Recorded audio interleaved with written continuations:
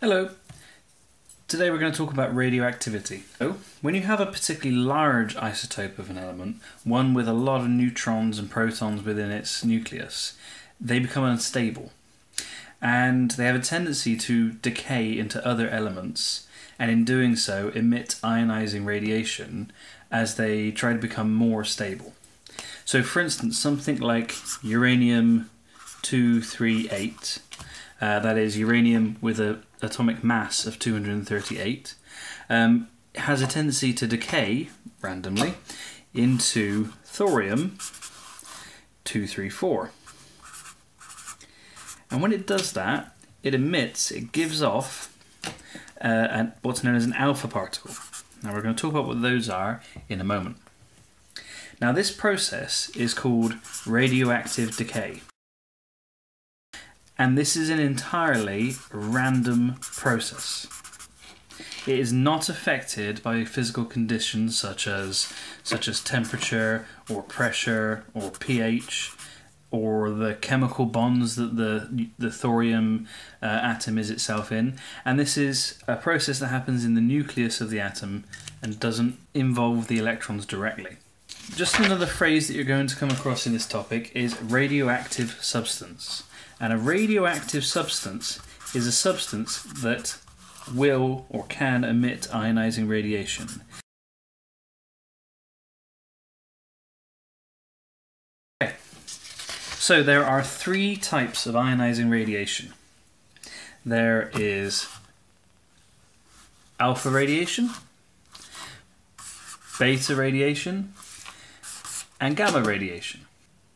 So alpha particles consist of 2 neutrons and 2 protons bonded together, travelling at relatively high speeds with no electrons at all.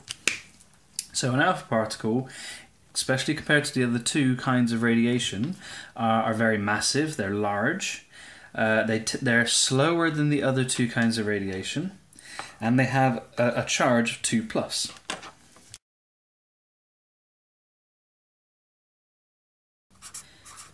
And they are very ionizing. So generally, alpha radiation can be stopped by either a sheet of paper, like the one I'm writing on right now, or a few centimeters of air. And that's related to the fact that it's so ionizing. It will ionize almost anything it comes into contact with, and once it's ionized, that material, it won't travel any further. Okay, the second type of radiation is beta. Now beta radiation consists of a very fast electron that's been emitted from the nucleus. Now this is not an electron from the electron shells, this is an electron that is created and emitted from the nucleus. So, because it's essentially a very fast electron, it has a very small mass, the same as any other electron you may find. It is moving quickly, it's moving fast, especially compared to most particles, and it has a 1- charge, just like other electrons. Now, beta radiation is moderately ionizing and can be stopped by a 5mm sheet of metal.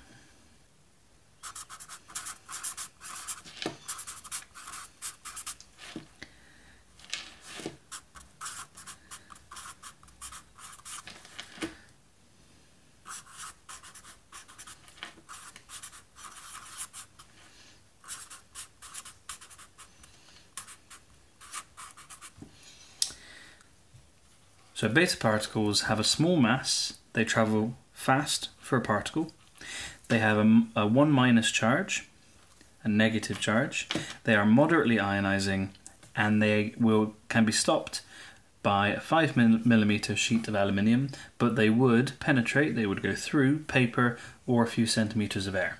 The third and final form of radiation are gamma rays.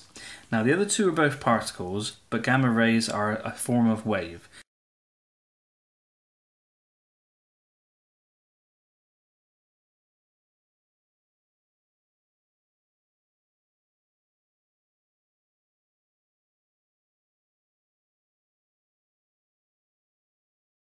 Gamma rays are a form of high-frequency electromagnetic wave. Because they're not a particle, they have no mass. As an electromagnetic wave, they travel at the speed of light, approximately 300 million meters per second. They have no charge, and partly because of their lack of mass and their lack of charge, they are not very ionizing. And because they're not very ionizing, they can penetrate through materials very easily. In fact, to stop gamma rays, you either need inches of lead, centimeters of lead, or meters of concrete. Well, I hope this has helped you have an overview of the types of radiation and what a radioactive material is. In future videos, we're going on to looking at drawing up nuclear equations to describe the emission of these types of radiation from a nucleus. If you have any questions, you feel welcome to leave them in the comments or come and see me in school tomorrow. Bye.